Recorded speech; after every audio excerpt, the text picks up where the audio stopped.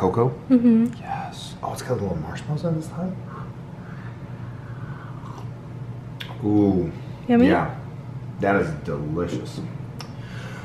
Merry Christmas to you and me and my cocoa. Silver bells. No, just kidding, guys. Today is a nice cozy evening vlog. I feel like I've been saying that quite a few evenings, but it's true. That's kind of like the majority of what Christmas is. It's nice cozy family time, and you just kind of relax, drink some hot cocoa, watch Christmas films, and that's kind of what you do. Cook baked goods or cook baked goods, whatever. But today is coming on the heels of yesterday's trip to New York City. If you haven't watched that vlog, please go and watch that now. We got a few good clips, but it's not as good as I feel like it could have been. And the big reason for that isn't just because that we've been there already and kind of gotten the lay of the land, recorded, taking pictures and everything. So it was kind of, not that it wasn't special, but we've kind of been there, done that kind of thing. But the big reason why, everything was packed, and I mean jam-packed like canned sardines. It was ridiculous. Like, we went to go see the Christmas tree at Rockefeller Plaza, and probably, I don't know, it seemed like there was 1,000,000,003 people at that freaking spot. At one point when we were leaving, we were literally like chest to butt to leg with the entire city. So we were all just shuffling, trying to get from place to place. Babies were almost getting ran over. It was a complete and utter just cluster over there. And it's kind of difficult to vlog when you are like this far away from 20 people and everybody's pushing everybody out the way. So that was really kind of the obstacle we were dealing with, was all the cool stuff that we were seeing and the festivities that were going on. It was all pretty packed. I mean, there was no real way to get any sort of one-on-one or clips that were meaningful. So if that feels kind of sparse or lacking in festivities and just the general Christmas spirit, now you guys know why. Not for a lack of trying, because I definitely tried to get a few clips, but we did the best we could. Hopefully you guys can find some enjoyment out of it. We were still able to see the tree in the holiday market. There was a lot of good stuff still in that vlog. So again, if you guys haven't seen it, please give it a watch and like it. Comment down below some good Christmas holly jolly stuff. Maybe comment like the coolest place you've been on Christmas. If that's your grandma's house or if that's New York City or someplace else, go ahead and tell us, let us know. But again, tonight is just kind of like a relaxing, chill sort of night, drinking hot cocoa, gonna eat some dinner, watch a Christmas movie, and spend some quality time with one another. So yeah, that's kind of what we got planned. The Christmas tree just reminded me of something else I wanted to say, and that's I love Christmas time because Marissa always makes it feel like such a home, like so cozy, and the holiday season is definitely upon us right now because of the way that she decorates and takes care of our home. And we're kind of in this season, I guess, if you will, right now, where we're trying to hone in our own Christmas traditions, not just for each other, but for our kids one day, so that we can pass it on and kind of, you know, breathe life into, I don't know, just breathe our own life into the holidays. And that's kind of one of those things that keeps things feeling kind of homey and cozy, whether you take stuff from your families and you bring it into your own holiday traditions, or if you make up your own. That's kind of just one of those mood setters or ways that you can make the holidays feel very special and very intimate with one another. So I highly suggest, if you guys are spending time away from home, or if you just kind of want to, I don't know, find something like different, or if you're struggling to make the holidays feel like the holidays, like give that a try. Just find some stuff on Google or ask your parents, grandparents, whoever, some holiday traditions. That way you can start to kind of integrate those into your house and make things kind of feel a bit more unique, more intimate, and cozy with one another. I wish you guys could smell the house right now. I've had a roast going in the crock pot all day, and I'm so excited to eat it. It's my first time doing this specific recipe, so I will link it in the description box if it turns out any good, but I feel like it's gonna be so flavorful. It's cooking with carrots and mushrooms and onion, and then it's in like this gravy mixture that was mixed with coffee, and I think it called for a Cabernet, but I just had a red blend. That was the only wine I had in the house, so I kind of just used what I had and tweaked the recipe to fit what we had in the house, but I feel like it's going to be so good, and I'm so excited. The house smells delicious.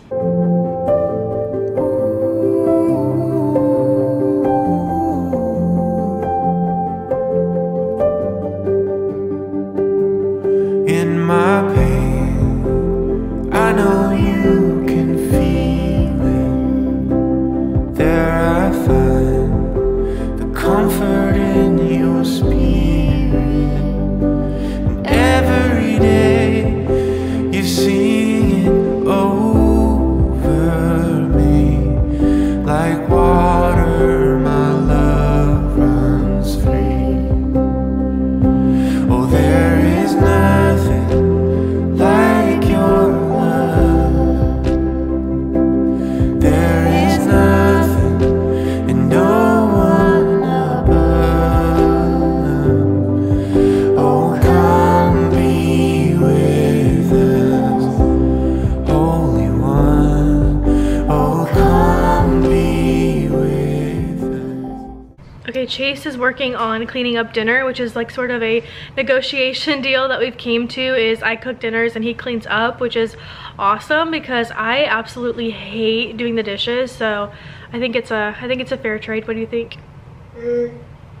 Yeah, except whenever you cook, you make a whole typhoon come through the kitchen. So I do. I end up cleaning the whole thing. I make such a mess when I cook. I just like fling things everywhere. I always forget to clean up as I go. So I actually kind of feel bad for Chase, but I just get in the zone. One, I love cooking. Like, it is relaxing to me, but I'm also like very focused because I never like want to mess it up or anything like that. I feel like I'm still in the learning stages of cooking. Like, I try to cook a lot of new recipes, so yeah, I'm like very focused on what I'm doing. But this roast turned out so delicious.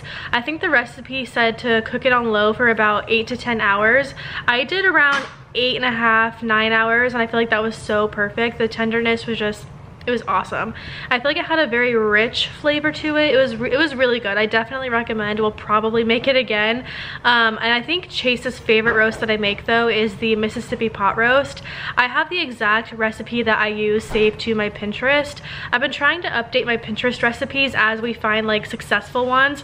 I have like a hidden board for like I need to try these recipes, and then I have like a public board for like we tried these and we love them. So if you guys are ever in need of like a new dinner recipe or a side, dessert, whatever it might be, definitely check out my Pinterest because I've been trying to update it as we find like a good successful recipe. But I definitely recommend trying out this one. It was really good, really tender, flavorful, and I served it with mashed potatoes, a little glass of wine. It was just a really nice dinner. Holy One,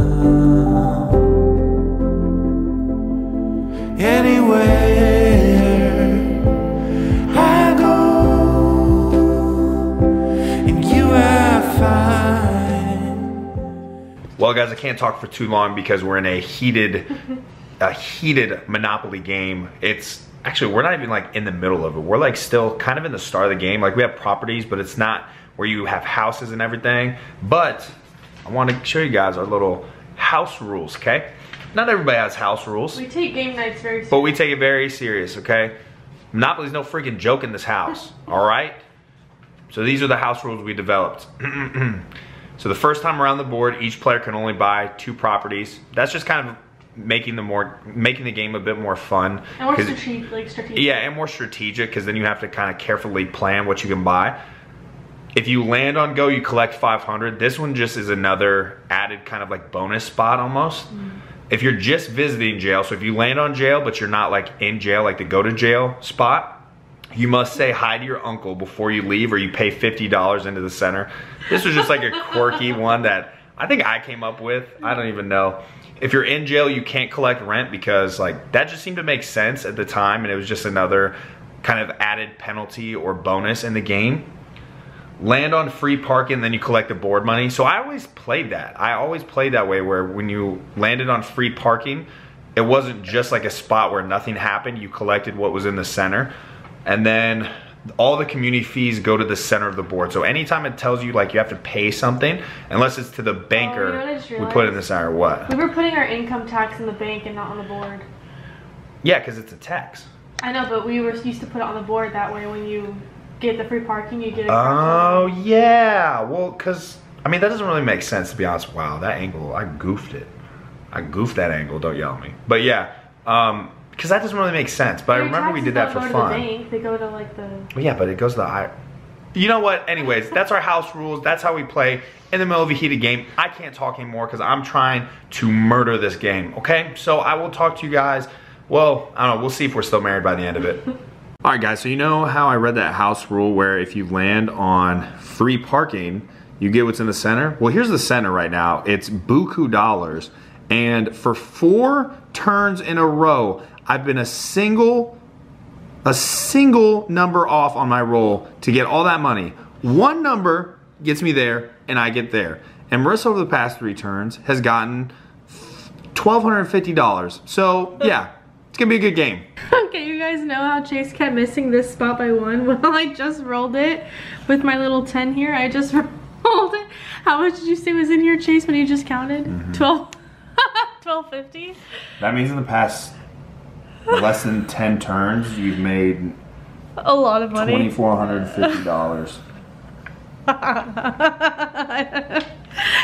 Are you okay? Are you okay? No! No, I'm not okay.